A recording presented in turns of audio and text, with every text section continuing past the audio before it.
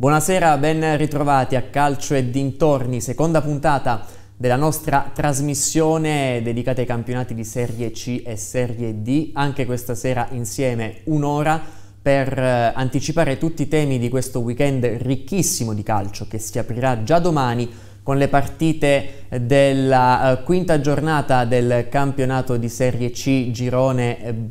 Il girone centrale anticipa appunto al sabato in vista del turno infrasettimanale che si disputerà poi martedì in orario serale. Dunque il Teramo sarà di scena domani nuovamente in casa alle 17:30 contro l'Imolese per cercare il riscatto dopo il KO interno di domenica scorsa contro la Vispesaro. Ce ne occuperemo subito tra breve e poi ovviamente daremo ampio spazio anche alla Serie D con il campionato che è iniziato domenica scorsa e che tra 2 giorni, domenica prossima appunto, riporterà in campo le formazioni, tutte le abruzzesi, tutte le teramane insieme alle altre componenti del girone F per la seconda giornata di campionato. Avremo degli ospiti in collegamento telefonico, in collegamento video, in collegamento esterno durante il corso della puntata, mentre con me anche questa sera c'è Carla Brunozzi. Buonasera Carla. Buonasera, e ben ritrovata. Grazie. Come avevamo anticipato anche venerdì scorso, insomma, ci farai compagnia durante questa stagione. Come è andata intanto l'esordio di venerdì scorso? Come ti sei trovata? Mi sono trovata molto bene, a mio agio. Piacere. Anzi, ti ringrazio per l'accoglienza e per avermi ospitata, sia venerdì scorso che questo. E tanti sono stati i riscontri, te lo posso assicurare, anche da parte dei nostri telespettatori circa la tua presenza. Carla Brunozzi, lo ribadisco, lo ripeto ancora, è stata calciatrice, portiere, nonché portiere della nazionale femminile di calcio con 55 presenze. Ci ha già raccontato parte della sua storia, della sua carriera venerdì scorso, ma ci sarà sicuramente tempo anche stasera e anche nelle prossime puntate per qualche altro aneddoto, qualche curiosità che ti riguarda. Intanto abbiamo parlato tanto, il mondo giornalistico sportivo, il mondo calcistico, i tifosi hanno parlato tanto di portieri in settimana, in particolare per quanto riguarda il portiere del Teramo Calcio Tozzo, che è stato purtroppo protagonista negativo per degli episodi che hanno determinato poi il risultato domenica scorsa contro la Vispesaro, e quindi ti chiederò anche a te ovviamente il parere su quanto accaduto. Però entriamo subito nel vivo, Carla, e andiamo dunque ad occuparci delle partite di domani nel campionato di Serie C, il girone B, quello del Teramo. Vediamo quali sono le gare in programma, grazie a Gianluca Iezzoni in regia. Eccole qui le partite della quinta giornata. Si comincia alle 14:30 con Ancona Matelica Lucchese e Carrarese Fermana, alle 16 è in programma Olbia Cesena e poi tutte le altre alle 17:30 Grosseto Gubbio Modena Virtus Entella, Pescara Viterbese, testa coda tra la capolista e l'ultima della classe, Pontedera Montevarchi, Siena Reggiana, Teramo, Imolese, Vispesaro, Pistoiese. Carla, intanto tra un po' ascolteremo le parole che oggi ha pronunciato il tecnico del Teramo, Federico Guidi, in conferenza stampa pre-partita. Una tua valutazione iniziale intanto su quello che è successo domenica scorsa, brevemente, insomma, questa partita con la Vispesaro, come l'hai vista, che impressioni ne hai tratto? Allora, ho visto un Teramo molto bello durante tutto il primo tempo, è andato in vantaggio meritatamente, ha perso qualche occasione in più per allargare questo vantaggio, e poi c'è stato l'episodio del pareggio del Vispesaro e questo piccolo infortunio del portiere Tozzo. Tra un po' magari ne parleremo nel dettaglio, appunto, no? Perché chiederò anche a te il tuo parere tecnico sugli episodi. Prima però uno sguardo rapido anche alla classifica, dunque per vedere da dove si riparte prima delle gare di domani, prima delle gare in programma domani, per vedere anche il Teramo, insomma, che è ancora alla ricerca del primo successo in campionato. Attualmente è fermo a quota 2 punti dopo le prime 4 gare, frutto di 2 pareggi e 2 sconfitte. L'Imolese di punti ne ha 5, ha vinto una partita, ne ha pareggiate 2, non ne ha persa, cioè ne ha persa una, chiedo scusa, non ne ha persa nessuna fuori casa perché è imbattuta nelle 2 gare esterne e ancora non ha subito gol in trasferta. Allora, per introdurci anche ai temi di questa partita, io direi, Carla, se sei d'accordo, di andarci a sentire subito le dichiarazioni principali del mister Federico Guidi, rilasciate appunto, come dicevo, oggi durante la conferenza stampa pre-partita. Ha dato anche alcune indicazioni sulla possibile formazione che scenderà in campo domani. Andiamo subito ad ascoltarlo. Siamo i primi per possesso palla di tutta la Serie C, a pari merito con il Pescara. Siamo la quarta di tutta la Serie C per capacità di pressing. Siamo tra le prime 6 per occasioni create. Quindi vuol dire che il possesso palla non è sterile, che stiamo creando tantissimo, che sappiamo difendere molto bene. E quindi vuol dire che quello che la squadra per ora sta esprimendo sul campo è qualcosa di buono e che i risultati per ora, per episodi o per infortuni, non ci sta girando bene, ma poi alla lunga questa è statistica, tutto tornerà. L'Imolese è una squadra estremamente fastidiosa, conosco tantissimi calciatori per averla allenato, conosco e nutro grande stima dell'allenatore, conosco il direttore sportivo, io so che sarà una partita difficilissima. È una squadra che sta facendo molto bene, è una squadra che gioca bene, una squadra che sa fare la prima costruzione, ha giocatori estremamente tecnici, è una squadra che sa mettere pressione in ogni zona di campo, quindi è una partita che secondo me può venire fuori molto bella, perché sono 2 squadre estremamente propositive. Poi è chiaro che quando una squadra vince a Viterbo, pareggia col Ceseno, pareggia col Siena, è chiaro che all'interno della rosa hanno dei valori, se no questi risultati non li fai. Cioè, noi l'anno scorso a Caserta vincemmo la prima partita alla 7ª giornata del campionato.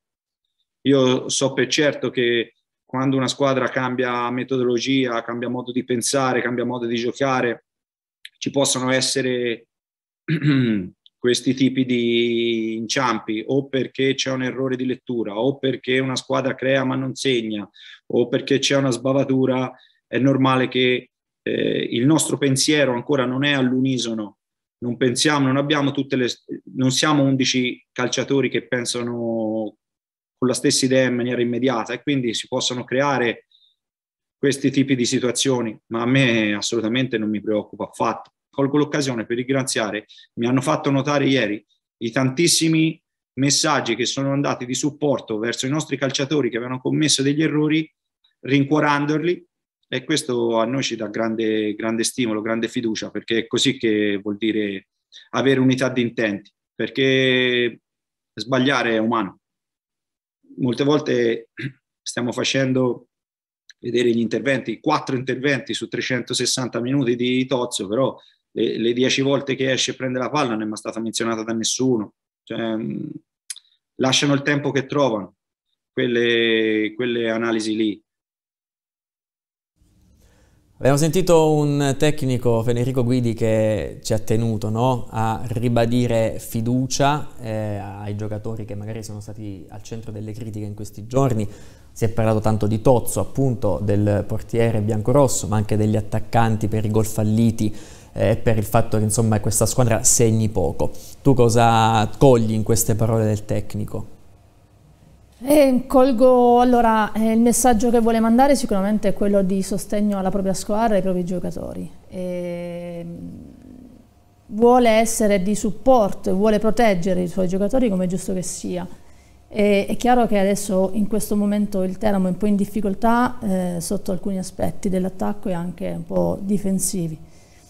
E quindi credo che il suo atteggiamento sia quello corretto per risalire la china e essere un po' più propositivi. È importante insomma per i giocatori, non so se è capitato anche a te, no, durante la tua carriera, di avere dei momenti di difficoltà, di aver commesso magari qualche errore anche grave che è potuto costare qualche punto alle tue squadre. È importante sentire la fiducia dell'allenatore. Assolutamente, ovviamente anche a me sono capitate situazioni, diciamo così, spiacevoli, difficili. È importante sentire il supporto da parte dei propri tecnici e poi nel calcio c'è una grandissima fortuna, cioè che in brevissimo tempo si ha la possibilità di rimettersi in gioco e far vedere che magari certi errori possono essere degli episodi. Su questi errori, insomma, che quelli che noi osservatori abbiamo definito errori, insomma, da parte di Tozzo domenica scorsa, che poi sono quantomeno il primo, questo che stiamo già vedendo, che è sembrato più evidente, più clamoroso, tu cosa puoi dirci? Che lettura dai di questa azione? Beh, sicuramente, ovviamente lui doveva essere alto insieme alla squadra, ha sbagliato il tempo d'uscita, ha ritardato quel decimo di secondo che poi l'ha portato all'errore. Questo è l'errore che lui ha commesso, una piccola frazione di tempo che è stata fatale. E poi sul gol invece che è valsa poi la sconfitta, cioè questo, il raddoppio della Vispesero, anche qui qualcuno ha parlato di un errore, di un intervento non pulito da parte del portiere. Sì, anche lì ha commesso un errore, ma diciamo che l'errore è a monte, perché il giocatore ha superato praticamente tutta la difesa, è andato indisturbato dentro l'area. È stato Aziasmanovic qui a farsi saltare dal diretto avversario. Si è fatto saltare il primo, poi anche il secondo. La difesa magari non è stata pronta ai centrali anche a chiudere o a difendere, no, il portiere. Esatto. Diciamo che l'errore è concatenato, per cui non mi sento di dare... Un errore collettivo, diciamo così. Non mi sento di dare la colpa esclusivamente a Tozzo, perché appunto è collettivo. C'è da dire che Tozzo è perfettamente ristabilito poi dalla botta che aveva subito proprio in occasione del primo gol e che lo aveva costretto ad uscire durante la partita, e domani, salvo insomma decisioni dell'ultima ora, sarà in campo, perché Guidi gli ha comunque ribadito fiducia, così come ha ribadito fiducia a Bernardotto, e quindi insomma pare che il suo posto sia comunque garantito, assicurato. È una scelta giusta questa, secondo te?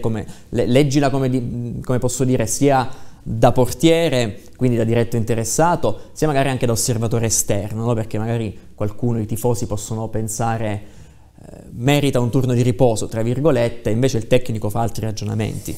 Io credo che la scelta sia giusta, perché in questo momento il portiere va, Tozzo nello specifico, va tutelato, protetto e va supportato.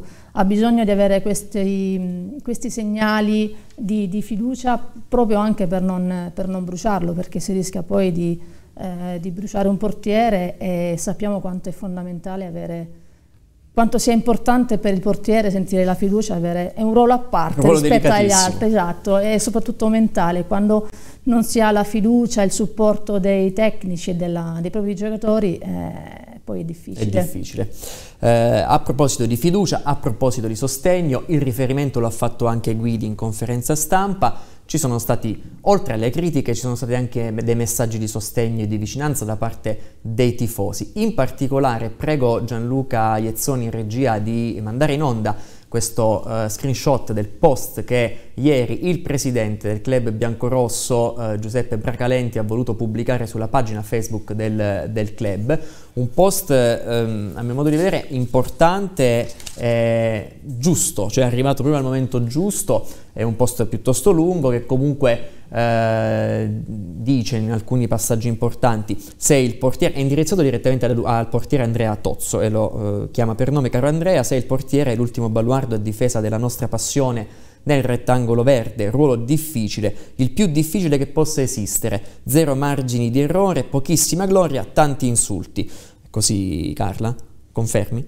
Confermo, purtroppo confermo. Non è stato un grande inizio, negarlo sarebbe una presa in giro, ma non rappresenta una novità nel calcio, men che meno a Teramo, e fa una serie di esempi anche di portieri passati che hanno commesso errori in maglia biancorossa ma che poi hanno saputo riscattarsi. Le critiche ci stanno, non solo a Teramo, sia chiaro, il mondo del calcio vive di critiche, continua Giuseppe Bracalenti. A caldo tutti ci siamo arrabbiati domenica, tu per primo, noi siamo tifosi e tu un serio professionista. A ognuno il suo ruolo dal quale deve per forza uscire solo il meglio per il nostro amato diavolo. Ricordati che siamo con te, questa è la parte importante a mio modo di vedere, e tutti noi ti aiuteremo ad uscire da questo periodo difficile. Insomma, va poi a chiudere il post il presidente del club biancorosso. Una bella iniezione di fiducia. Assolutamente, è stato un gesto molto bello, è capitato proprio anche a Fagiolo, perché è in questo momento che si ha bisogno anche del supporto da parte dei tifosi, e ricevere, mi metto nei panni di Tozzo, ricevere un messaggio di conforto e di supporto, credo che a lui abbia fatto molto piacere, e sapere che anche la tifoseria è dalla sua parte e che gli dà fiducia. E vedremo insomma se avrà superato questo momento delicato, o comunque se speriamo da tifosi del Teramo, come tutti i tifosi del Teramo, che non possa risentire psicologicamente, soprattutto di ripercussioni, il portiere biancorosso. Andiamo a vedere rapidamente, anche sempre grazie alla regia, quella che potrebbe essere la probabile formazione del Teramo di domani contro l'Imolese, perché qualche indicazione in conferenza stampa Guidi l'ha data, ha parlato di diversi dubbi in tutti quanti i ruoli, ripeto, ha invece dato certezze sul portiere Tozzo e anche su Bernardotto. Per quanto riguarda gli altri ruoli, allora dovrebbe esserci qualche novità sugli esterni, partendo dalla difesa, con Rillo che potrebbe riguadagnare una maglia da titolare come terzino sinistro. Guidi ha parlato di dubbi anche per la fascia destra, quindi possiamo ipotizzare un ballottaggio tra Buà ed Aziosmanovic, ma chissà, forse anche qualche altra sorpresa. Una novità obbligata in mezzo al campo, perché c'è l'infortunio di Mungo, che ha subito una frattura ad una costola, quindi ne avrà per un po' di tempo. Dovrebbe giocare, anzi sicuramente giocherà Rossetti al suo posto, e Viero che viene, come dire, insidiato da Cuccurullo. C'è anche da pensare all'impegno di martedì prossimo ravvicinato, quindi sono tutti discorsi che immagino un tecnico faccia, no? Anche quando pensa, sicuramente si pensa subito alla prima partita che deve venire, ma un occhio forse viene già lanciato in prospettiva. E davanti c'è sulla carta la conferma del tridente titolare, anche se c'è un Birligea che continua a scalpitare, perché finora, tolto Malotti contro la Vispesa che è andato a segno domenica scorsa, Birligea ha segnato i 3 gol messi a segno dal Teramo in Coppa Italia, ma ancora in campionato non trova posto da titolare. È una scelta giusta secondo te, Carla?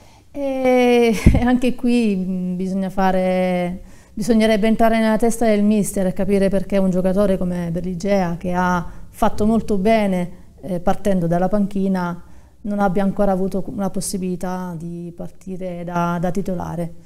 Probabilmente anche se poi Guidi ancora... ha parlato anche di scelte nell'ottica, come dire, dei 16 giocatori, perché ovviamente ci sono 5 cambi a disposizione, e anche i cambi in corso sono fondamentali per poter provare magari a sbloccare la partita o a rimetterla a posto se non dovesse andare bene qualcosa.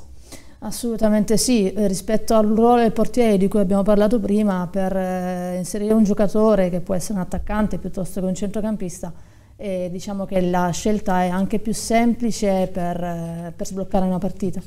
Allora chiudiamo la pagina dedicata al Teramo ricordando comunque qualche curiosità anche sull'avversario di Molese. In primis il fatto che Guidi poteva giocarla anche da avversario questa gara, domani poteva sedere sulla panchina dell'Imolese, alla quale era stato molto vicino in estate, perché ad Imola è arrivato come direttore sportivo Aniello Martone, che era lo scorso anno a Caserta insieme a lui, proprio alla Casertana, e quindi c'era stata questa trattativa, poi Guidi ha scelto il Teramo. Il tecnico dell'Imolese è Gaetano Fontana, passato da calciatore, insomma, non da ricordare sicuramente in questa sede, ex Napoli, Ascoli tra le altre, che tra l'altro è iniziato ad allenare proprio dalle nostre parti a Sant'Egidio della Vibrata qualche anno fa. È una formazione comunque che ha come caratteristiche quelle del Teramo, una formazione giovane, aggressiva, che punta tutto sul pressing. Sarà una partita comunque difficile, lo ha detto anche prima Guidi in conferenza stampa.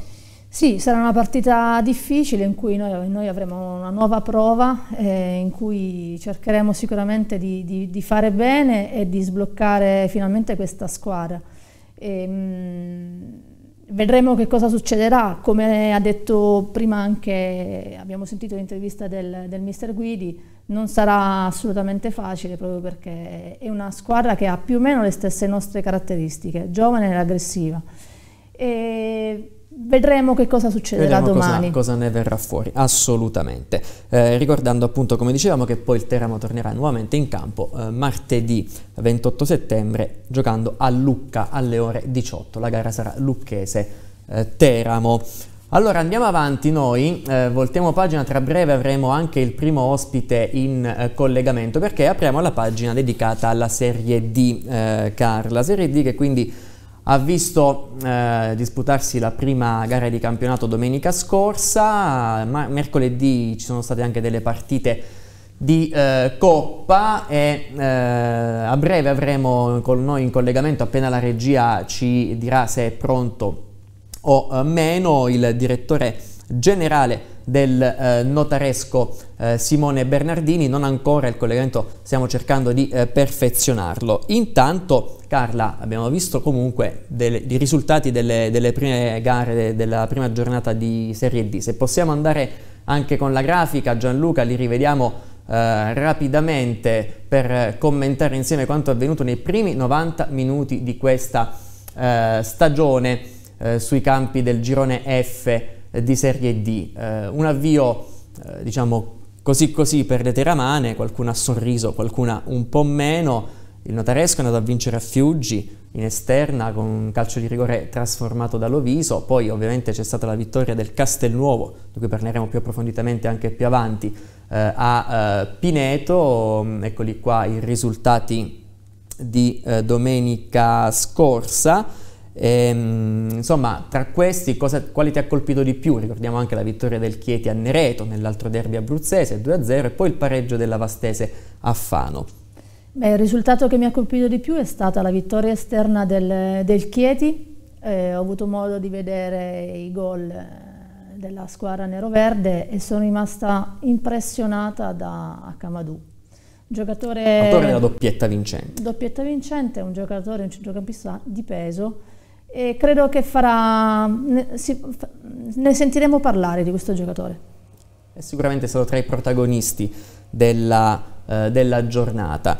A proposito di notaresco, abbiamo qualche difficoltà ancora per avere con noi il direttore Simone Bernardini, però il notaresco ha vinto questa gara a Fiuggi, una gara che era difficile, e domenica invece se la vedrà con il Trastevere. Allora facciamo così, Gianluca, andiamo a vedere anche le gare in programma domenica, le partite della seconda giornata di campionato nel girone F di Serie D, così entriamo subito nel vivo dei prossimi appuntamenti. Eccole qui: Castelfidardo Portodascoli, Castelnuovo Fano, Chieti Atletico Terme Fiuggi, Matese Nereto, Montegiorgio Pineto, Notaresco Trastevere, Tolentino Aurora Alto Casertano, Vastese Vasto Girardi, mentre sarà rinviata al 6 ottobre San Benedettese Recanatese.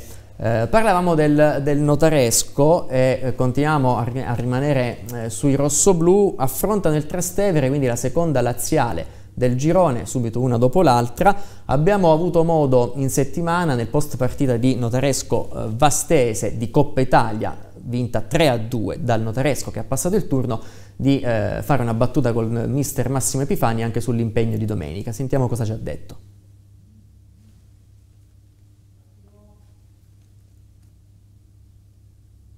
Arriva subito.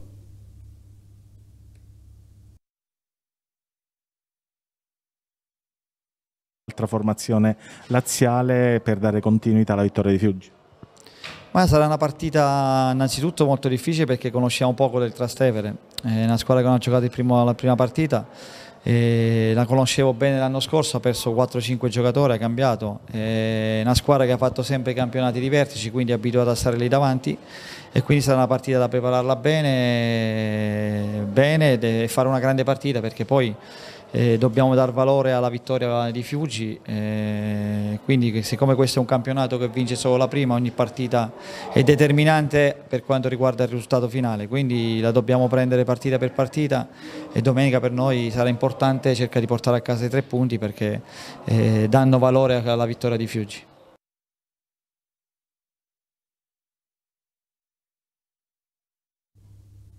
Allora, erano queste le considerazioni, insomma, di Massimo Epifani. Magari tra pochissimo torneremo ad occuparcene, perché adesso farei così. Allora mi riferisco ovviamente anche alla regia di Gianluca Iezzoni.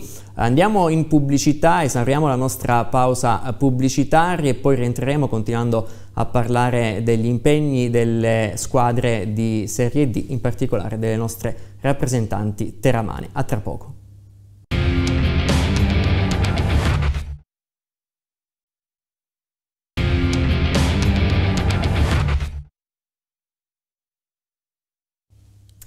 Di nuovo insieme con Calcio e dintorni, riprendiamo dunque l'analisi degli impegni che attendono domenica le formazioni abruzzesi in Serie D. Parlavamo del notaresco, vediamo se riusciamo ad avere in collegamento il direttore generale Simone Bernardini, ci stiamo provando, adesso lo vediamo. Direttore, ci senti? Sì, sento bene adesso. Bene, anche noi, e grazie allora per essere con noi. Abbiamo avuto qualche difficoltà per metterci in collegamento, ma ci siamo riusciti, l'importante è questo. Tra poco, anzi non so se è già collegato, magari lo salutiamo subito, visto che ci sente, credo. Eccolo, c'è anche il tecnico del Castelnuovo, Guido Di Fabio. Buonasera mister, ben rivisto. Buonasera a tutti quanti. Buonasera. Grazie ad entrambi. Allora, avevamo iniziato pochi minuti fa a parlare del notaresco e allora coinvolgerei subito il direttore generale Bernardini su questo inizio di campionato del notaresco. Direttore, che giudizio dare della partita di domenica scorsa vinta a Fiuggi, ma poi anche del passaggio del turno di questo mercoledì contro la Vastese, la vittoria per 3-2? Va bene, innanzitutto chiaramente siamo contenti perché ci sono state 2 vittorie, quindi siamo chiaramente contenti, però è tutto ancora molto prematuro per quanto riguarda, insomma, giudizi definitivi o altro, però chiaramente 2 vittorie aiutano i ragazzi a far crescere l'autostima e soprattutto ad affinare i meccanismi dopo il ritiro, insomma, che abbiamo fatto ad Isola e tutte le amichevoli precampionato. Sicuramente, insomma, sono risultati che fanno bene, perché come dice spesso anche il tecnico, il vostro allenatore Massimo Epifani, vincere aiuta a vincere, è un concetto ovviamente che vale per tutti. Domenica questo Trastevere, avversario ancora una laziale, che partita vi aspettate?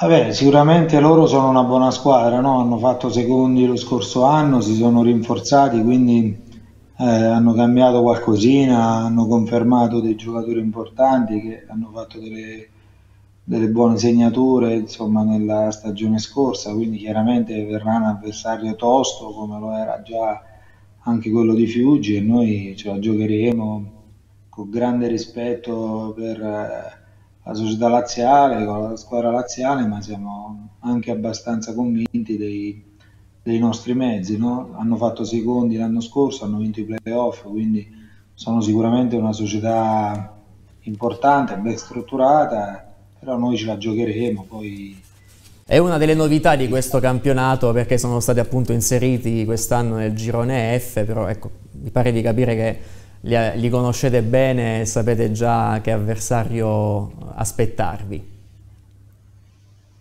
va bene, li conosciamo bene, magari no, perché sai, però comunque sicuramente il nostro allenatore, come fa di solito, si sarà documentato. Si informa, studia, assolutamente sì. Carla, c'è qui con me, Carla Brunozzi, buonasera, ex portiere della nazionale femminile di calcio. Carla, hai qualche curiosità per il direttore Bernardini? Sì, buonasera intanto. Le volevo chiedere, sono tanti anni che la vostra società sta investendo per salire di categoria. Quest'anno si può un po' sbilanciare, dire che campionato vorrà fare la sua squadra? Guarda, nel calcio solo i pazzi si sbilanciano, quindi noi sicuramente, il presidente e tutta la società, quindi Luigi Di Battista, Diego Ferrante e tutti i vicepresidenti che ci sono anche a Notaresco, tutti i dirigenti che comunque collaborano con noi in maniera importante, hanno fatto grossi sacrifici per cercare di allestire una buona squadra. È chiaro, sono 2 anni che facciamo secondi, dico così perché mi ci metto pure io, anche se sono arrivato da poco, sono arrivato. È già entrato nel clima rosso-blu però. Sì, assolutamente. E quindi è chiaro che cercheremo di fare bene, insomma, poi nel calcio è tutto sempre molto particolare, no? Ci sono le variabili del campo, degli infortuni, poi c'è questo Covid che comunque ancora non è stato superato definitivamente, quindi insomma andiamoci cauti, intanto ci godiamo queste 2 vittorie e ci prepariamo al meglio per la partita di domenica, dove davanti al nostro pubblico chiaramente cercheremo di fare 3 punti e giocheremo sicuramente per vincere. Però non vi nascondete, questo lo possiamo dire, perché anche insomma in quest'estate, durante le interviste, durante il ritiro, sia la società sia il tecnico hanno ribadito di voler essere protagonisti fino al termine. Ma allora non ci si nasconde, perché sarebbe da ipocriti e da scemi dire che insomma non è stata allestita una squadra all'altezza della situazione, però insomma vincere vince una, ci sono tante variabili, è chiaro che noi giocheremo per cercare di stare più in alto possibile, chiaramente, no? Tutti i sacrifici che hanno fatto i soci, i dirigenti, chiaramente cercheremo sicuramente di stare in alto, però poi ci sono altre squadre forti come noi, quindi non è che dici c'è qualcosa di scontato. Assolutamente. Noi in più magari possiamo avere un allenatore importante che conosce già questo gruppo, che ha già lavorato con questa società per tanti anni, e quindi questo sicuramente un pochino ci potrebbe aiutare. Abbiamo confermato comunque 7-8 persone dallo scorso anno che comunque stanno facendo bene anche in questo inizio stagione, quindi è chiaro che questo potrebbe darci qualcosina in più rispetto a delle squadre che sono state costruite ex novo. A proposito però di novità, di mercato, insomma di squadra rinforzata, mercoledì questo Gassama, a me piace chiamarlo con l'accento sulla alla francese, insomma ha fatto vedere buone cose, no? Una tripletta. Epifani ha detto per noi non è una sorpresa, ha detto nel post partita, l'abbiamo preso per questo, per aiutarci a fare gol. Che impressione vi ha dato, che impressione vi sta dando finora questo nuovo giocatore? Che ruolo può ritagliarsi?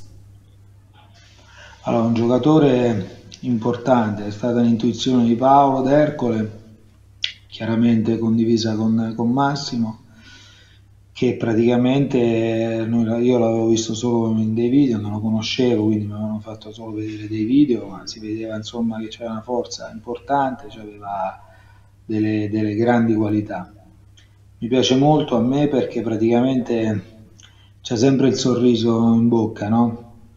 Sembra che proprio fa questa cosa, fa questo sport proprio per puro divertimento, e le giocate gli escono bene, quindi è chiaro che quando, anche per i compagni di squadra, quando ti vedi un ragazzo in campo che sorride di continuo, che gioca con grande tranquillità, e anche per i compagni di squadra è sicuramente una cosa positiva. Ma noi davanti abbiamo anche altri giocatori importanti, come Maio, come Valenti, Marchionni, sono tutti Pampano, Vana, il giovanissimo, che secondo me è un altro giocatore importante. Noi davanti siamo ben messi. Chiaramente Gassama in questo periodo iniziale ci ha dato tanto sotto il profilo realizzativo. E il secondo gol che ha fatto domenica, non so se lo state facendo vedere, è un gol secondo me... Sì, stanno scorrendo le immagini della partita di mercoledì contro la Vastese. Esatto, quindi ne ha fatto 3 bei gol, ma il secondo secondo me è un gol che in questa categoria si vede molto raramente, insomma, quindi siamo contenti e ringraziamo staff. E per il momento insomma ve lo godete. Tra l'altro hanno segnato finora mercoledì e domenica scorsa 2 nuovi acquisti. Domenica è stato proprio Massimo Loviso a decidere il match di Fiuggi. Come era avvenuto lo scorso anno, ma per il Castelnuovo, vero mister Guido Di Fabio? Si è ripetuta la storia, lo stai già rimpiangendo un po'? No, l'ho chiamato per dirlo, ci siamo fatti una risata perché l'anno scorso vincemmo 1-0 a Fiuggi con il rigore di Loviso, quest'anno il Notaresco ha vinto con lo stesso risultato. È cambiata solo una cosa, se non sbaglio, l'atmosfera, il clima. L'anno scorso diluviava, è vero? Quando avete vinto voi? L'anno scorso mi ricordo al riscaldamento siamo bagnati come dei pulcini invece bene, esatto. Quest'anno c'era un clima diverso, però sono contento per lui e per il Notaresco naturalmente. Per chiudere, perché stiamo per salutare il direttore Bernardini, insomma Direttore, il Castelnuovo l'anno scorso è stata un po' una sorpresa, almeno per la prima parte della stagione. Quest'anno, secondo te, che spazio può ritagliarsi? Può fare ancora meglio? Ma sicuramente sì, perché anche loro hanno mantenuto dei giocatori importanti, hanno mantenuto un allenatore bravo e preparato, e non lo dico perché è collegato, ma perché è così. E quindi certamente hanno dei giocatori importanti. Io l'anno scorso ho visto 3 partite di loro e ho visto dei giocatori importanti, qualcuno ce l'ho avuto anche, e devo dire che ehm, sicuramente anche loro saranno una di quelle formazioni di cui parlavo prima, che se la giocheranno fino alla fine, perché comunque hanno giovani importanti, corrono tanto, sono giovani che hanno già dei campionati importanti sulle spalle, dei settori giovanili importanti, quindi gli faccio i Può far complimenti. bene, può far bene. Può far benissimo, sì. Invece mister Notaresco lo mettiamo in prima fascia in questo campionato, starà lì a lottare come lo scorso anno, come gli ultimi anni fino alla fine? Direttore, si può anche toccare, però io la penso, dico quello che penso, capite? Quindi secondo me è una delle favorite, perché hanno costruito un organico, secondo me, di primo ordine, non solo per gli 11 che scendono in campo, ma anche per la panchina. Quindi non lo dico perché penso veramente questo. Poi è normale, no? Magari il direttore si toccherà, però perché siamo quelli Il mondo del sportivi, calcio è siamo molto scaramantici. scaramantico, diciamo. Questo un Io no, pochino. sinceramente no, Ah, tu però no, sono mister. scaramantici, però la realtà delle cose per me è questa, e sono convinto che faranno molto molto bene. Bene, Carla, dicevi che invece tu come eri scaramantica in campo? Abbastanza. Anche No, le non- ragazze del mondo del calcio sono scaramantiche? Sì, c'erano dei gesti rituali, non in maniera eccessiva, però la scaramanzia Va tenuta in considerazione, sì, diciamo così. assolutamente sì. Va bene, allora noi intanto salutiamo il direttore generale del Notaresco, Simone Bernardini, lo ringraziamo per essere stato con noi in questa seconda puntata di Calcio e Dintorni. In bocca al lupo per domenica e per il proseguo della stagione, avremo modo di rivederci, spero. Assolutamente sì, grazie a voi, un saluto In a bocca tutti al i tuoi lupo. ospiti, complimenti per la stagione e crepi il lupo. Grazie a Simone Ciao, Bernardini, direttore generale del Notaresco, e rimaniamo con mister Di Fabio. Però prima di tornare rapidamente andiamo a vedere anche Gianluca in regia quale potrebbe essere la formazione del Notaresco di domenica opposto al Trastevere.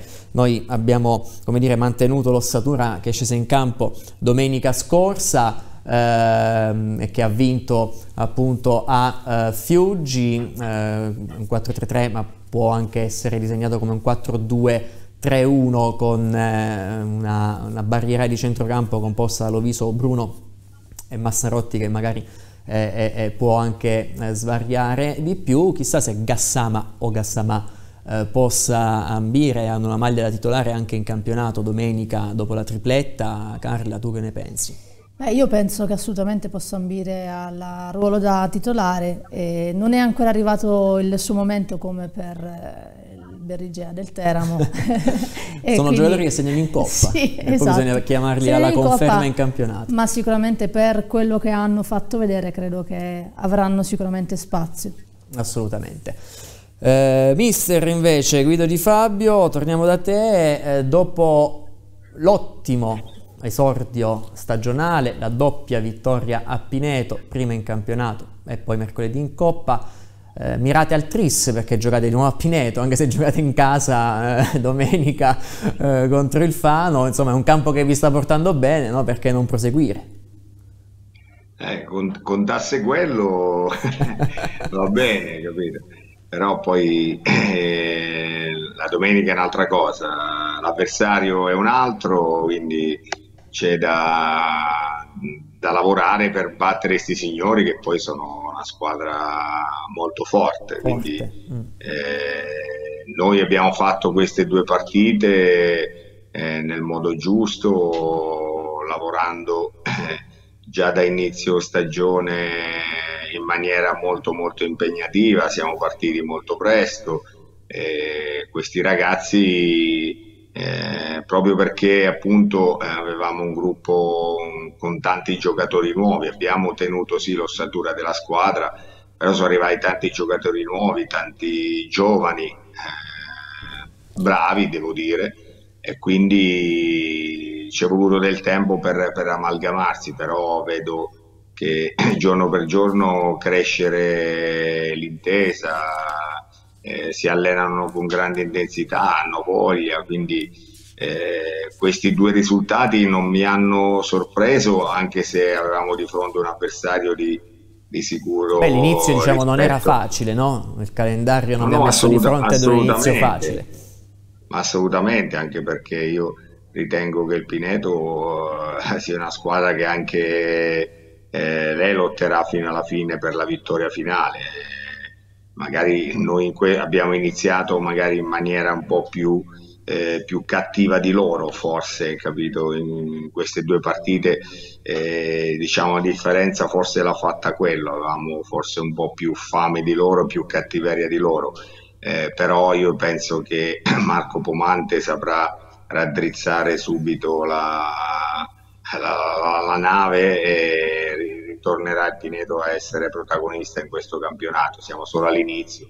Noi dal canto Se non nostro ricordo queste due male, mister, sì, stavi dicendo l'anno scorso? Stavi ricordando cos'era accaduto l'anno no, scorso? No, no, io volevo no, fare no, vabbè, noi la l'anno scorso marcord abbiamo dell'anno perso. scorso, se non sbaglio, arrivò alla seconda giornata il derby col Pineto, in casa vostra e Sì, perdeste? sì, Ecco, sì, appunto, ricordo bene. perdemmo una partita, diciamo, tra virgolette, immeritata, anche se loro non avevano rubato niente, però per noi che eravamo, sai, una neopromossa, affrontavamo una squadra forte e forse quella partita ci ha fatto capire che potevamo dire la nostra nel campionato scorso.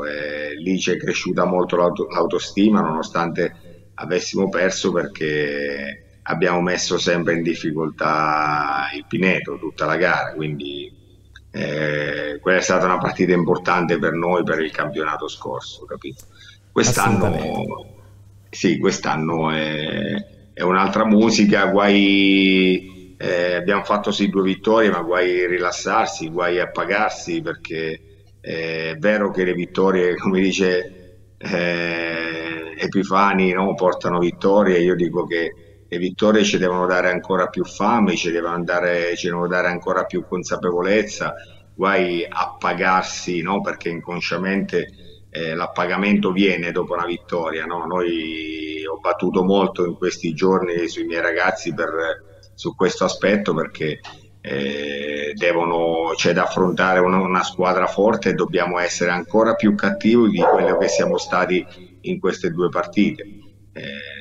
Certo, Quindi assolutamente. ho avuto delle risposte importanti anche mercoledì, perché ho cambiato 9/11 della squadra e quindi i ragazzi mi hanno fatto capire proprio che posso contare su tutti, e questo è una cosa che mi fa immensamente piacere.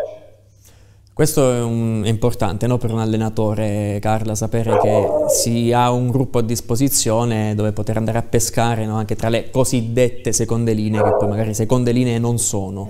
Esattamente così. E poi anche io mister l'ho seguita in qualche intervista in cui lei appunto ribadiva questa cosa, che non ha solo gli 11 che scendono in campo, ma è tutto l'entourage che è diciamo titolare. La cosa che ho notato di più, che ho notato in queste prime battute di campionato e coppa, è proprio l'atteggiamento che ha la squadra. Una squadra che ha il giusto atteggiamento in campo, che ha fame. Si è visto anche nella partita di coppa contro il Pineto, con cui siete andati in svantaggio e poi avete ribaltato la partita. Quindi questa cosa che anche lei ha fatto notare si è vista. Mi fa piacere, no? Ma sono contento soprattutto per i ragazzi, perché hanno lavorato veramente tanto. Poi un allenatore, penso che per un allenatore sia importante tenere motivati tutti, e non è mai facile, perché poi magari quelli che giocano meno inconsciamente tentano sempre di mollare un po'. Io dico sempre che la bravura di un allenatore è soprattutto questo, di cercare di tenere motivati tutti, però bisogna dargli la possibilità di dimostrare a questi ragazzi. Quindi ho detto, io mercoledì non ho fatto turnover, ma ho fatto giocare dei ragazzi che si allenano tutti i giorni insieme agli altri e mi dimostrano di valere, no, questa categoria. Quindi sono contento soprattutto per loro, perché ho potuto dare spazio a tutti e hanno avuto la stessa cattiveria, la stessa determinazione che hanno avuto gli altri nella partita di domenica. Questa è dimostrazione che si sta costruendo un grande gruppo e bisogna andare avanti così. Rispetto alla formazione dunque di domenica scorsa, che magari possiamo anche vedere in grafica, il Castelnuovo che è sceso in campo a Pineto domenica in campionato e che poi è cambiato molto appunto mercoledì nella gara di Coppa, ci saranno quindi insomma delle possibili novità, o pensi di ridare fiducia alla squadra che ha fatto bene in campionato a Pineto? Guarda, ancora non ho deciso sinceramente, anche se un'idea ce l'ho, però perché tutti quanti hanno fatto bene, ti ripeto, però c'è magari un discorso di magari far riposare le persone, perché io non ho fatto giocare mercoledì gli altri perché erano anche stanchi, quindi si sono alternati con quelli che avevano giocato meno, e domenica magari potrebbe essere la stessa cosa, quindi inizialmente potrei sicuramente anche riproporre la formazione di domenica, magari con uno o massimo due cambi, però in linea di massima è quella la formazione che scenderà in campo domenica. Prima di salutarti mister, un'ultima domanda da parte mia: che cosa vi sta dando finora un giocatore come Ripa, la sua grande esperienza, un giocatore che forse l'anno scorso in quel ruolo è mancato al Castelnuovo? Sì, diciamo di sì, è mancato come esperienza, sicuramente, però l'anno scorso abbiamo avuto Fagioli che ha fatto giocatore completamente diverso da Ripa, che però ci ha dato una grossa mano sicuramente. Che ha fatto anche il salto di categoria quest'anno. Siamo molto contenti. Ha iniziato molto bene.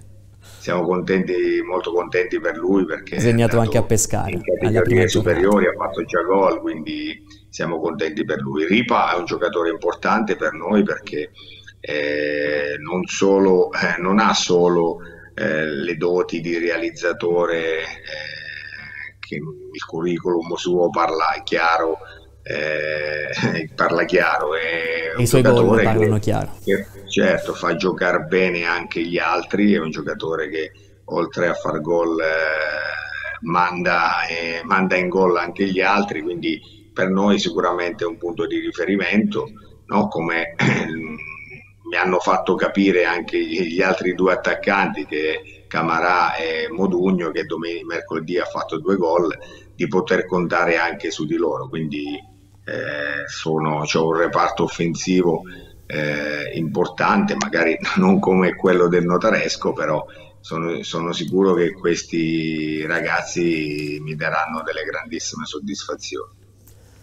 Bene, allora noi ti salutiamo mister, ringraziandoti per il tempo che ci hai dedicato. In bocca al lupo anche a te per domenica e per mister. Il proseguo del campionato. Viva il lupo! E ci rivedremo prossimamente. Grazie a Guido Di Fabio, a voi, il tecnico del Castelnuovo, che è stato con noi questa sera. Noi corriamo verso la conclusione, gli ultimi minuti, Carla, della nostra puntata. Cerchiamo di parlare velocemente anche delle altre squadre, ricordando anche gli impegni. Il Pineto che deve insomma riscattarsi dopo questi 2 KO ravvicinati in casa, gioca a Montegiorgio contro la formazione marchigiana. Insomma, Pineto che magari, se dovesse fallire, come dire, anche domenica, anche a livello ambientale forse qualche contraccolpo potrebbe esserci. Sì, potrebbe esserci, però è anche vero che siamo agli inizi, avrebbe tutto il tempo per rimettersi in campo, in gioco. E credo che le aspettative per domenica sono tante e che il Pineto cercherà in tutti i modi di portare a casa un risultato utile. Vediamo quale potrebbe essere la probabile formazione del Pineto, quantomeno sulla base di quanto visto in queste gare, prime 2 gare sia di campionato che di Coppa, per i biancazzurri di mister Marco Pomante. Eccola qua, c'è da capire se si andrà alla conferma dell'11 base che è sceso in campo domenica scorsa contro il Castelnuovo, cioè questo qui, oppure se potrebbero esserci delle novità, insomma degli innesti, forse proprio in virtù dei risultati che finora non sono arrivati. Unico indisponibile rimane Ciarcelluti. C'è anche Pezzotti, insomma, da prendere in considerazione come possibile partente sin dall'11 iniziale. Per quanto riguarda invece il Nereto, ne stavamo parlando già inizialmente, un Nereto battuto domenica scorsa in casa dal Chieti, una falsa partenza per la squadra di mister Senigalliesi e del presidente Luciano Bartolini. Tra l'altro ci sono anche delle novità in squadra, perché è ufficiale il tesseramento di Siganda, attaccante uruguaiano, che potrebbe dare una mano alla formazione rossoblù. Come vedete nell'11 probabile di domenica, il Nereto che giocherà fuori casa domenica prossima sul campo del Matese, non ci sarà Bottalico. Possiamo dare già per conclusa la sua esperienza in maglia rossoblù, pur essendo sceso in campo domenica scorsa contro il Chieti. Potrebbe giocare Cenci al suo posto. C'è un nome che circola, quello di De Falco, come altro centrocampista che potrebbe arrivare alla corte di mister Senigalliesi, ed è disponibile anche Ibrahim Fayet, altro giocatore che finora non ha esordito per un ritardo di condizione, ma domenica potrebbe anche arrivare il suo momento. Insomma, Nereto all'esordio in questo torneo, in questo campionato, è iniziato male, ma c'è tutto il tempo, insomma, per riprendersi. Assolutamente, poi ho trovato davanti una squadra ben attrezzata, neopromossa, che però ha delle individualità importanti. Ti ha colpito molto Akamadu che ha fatto una doppietta? Mi ha letteralmente impressionata. Tu l'hai paragonato a Lukaku. È la stessa cosa che è venuta in mente a me appena l'ho visto giocare, muoversi in campo, per le movenze, anche per i gol che ha realizzato. Tra l'altro uno di testa e uno con una staffilata da fuori area. Effettivamente anche a me ha fatto venire in mente Lukaku come modo di muoversi. di spessore. Assolutamente. Chieti che è chiamato alla conferma domenica in casa contro l'Atletico Terme Fiuggi. Questa è la probabile formazione. Sono gli 11 che appunto hanno espugnato Nereto domenica scorsa. Potrebbe esserci anche il rientro di Aquilanti, difensore di grandissima esperienza, ex Lanciano, che insomma può andare a dare quel contributo di esperienza e di forza anche alla retroguardia nero-verde. L'unico assente sicuro sarà Dondoni.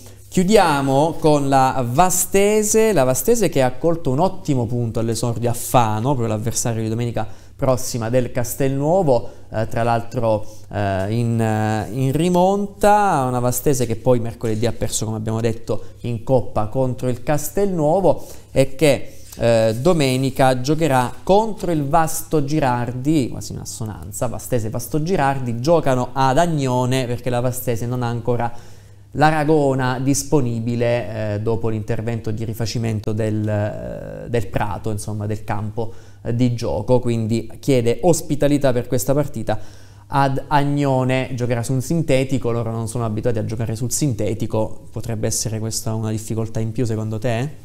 Sì, perché il gioco è completamente diverso tra il campo in erba naturale e il sintetico. Il rimbalzo del pallone è diverso, la palla scorre in maniera diversa.